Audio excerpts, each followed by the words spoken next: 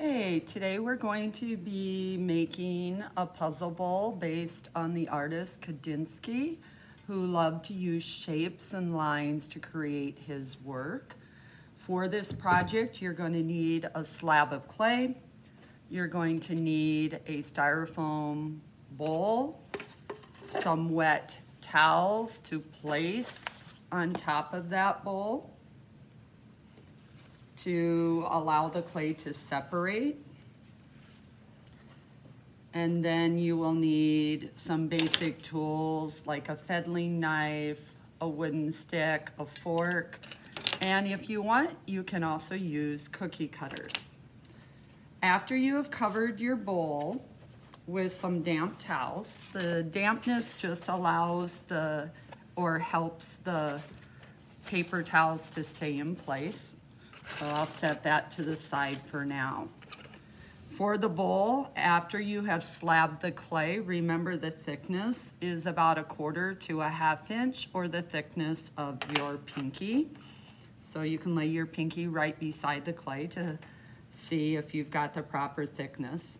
Then you're going to want to cut out several pieces. So I'm gonna start by cutting out some stars for this bowl. I'm not sure how many I'm gonna need.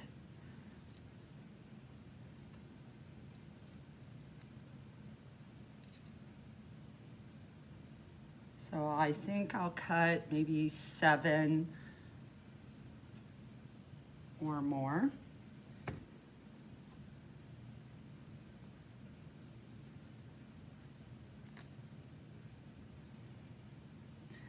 For this project, wet clay is best. You want it to be nice and sticky. The wetness is going to help hold your puzzle together. Okay, that's about 7 stars. And then I'm also going to want to cut some stripes or long lines for this work as well. Now, when I construct my bowls, I don't worry too much about making it symmetrical or patterny. I like to randomly put the pieces together. This is my extra clay. I'm just gonna wedge that together and set that to the side along with my other pieces. So now I'm gonna bring that styrofoam bowl back and start laying out and deciding what my pattern will be. Now I do need a little bit of overlap with this. That it's gonna allow me to attach the pieces together a little bit more. I like that, so I'm gonna go ahead and score the clay on both edges that are going to be attached and gently press that down, and do the same on the other corners. Press that down. There you go.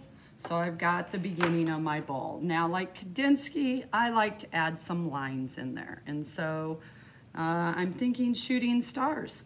And so I'm gonna go ahead and lay some of those lines out like this and see if I like what's happening with the pieces.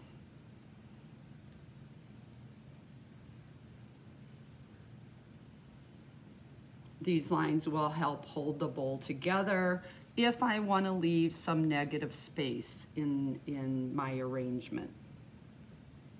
Once I find what I like, again, I'm going to score those, press them down. Score each side, even though this clay is super wet, and attach them together. It is best when you're doing your puzzle bowls to try to keep the pieces as wet as possible.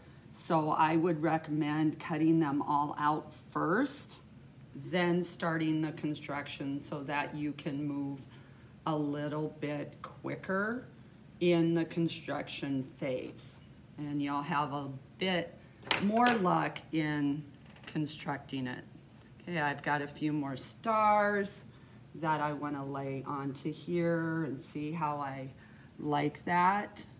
I want to remember that visually this is the back of my bowl. Okay, this is the back side or bottom of the piece. So I'm going to press those on, and this clay is super wet, which is ideal for this particular project. If you find that your clay is getting too dry, wrap it in some towels over the weekend or over that time between classes, and it will soften up for you. It will rejuvenate. Okay. So these pieces I left hanging out. Really didn't have this plan. This is a project that you don't plan too much. You just kind of let the visualization of the piece bring it together. So these pieces, I didn't know what I wanted to do with them, although I knew I didn't want to cut them off. And so now I'm turning them into just little additions to the design of the piece, and it's just a continuous line going through. Okay, press that down, make sure that that's nice and strong. Now, your requirement is to show repetition. So my repetition is in the stars. I could use stars of different sizes as well and still maintain that repetition. But I also need to put feet on the bottom. Now I could make the feet out of these strips. For a round bowl, 3 is better than 4 for balance. If you have 4 and 1 is slightly off, then you're gonna have a wobble to your bowl. And so I really recommend that you try to use 3 with your piece. Again, I'm just letting this kind of fall together in the design of the piece. So I know where I want those. Ooh, they're sticking pretty good. I'm gonna just score where it doesn't stick.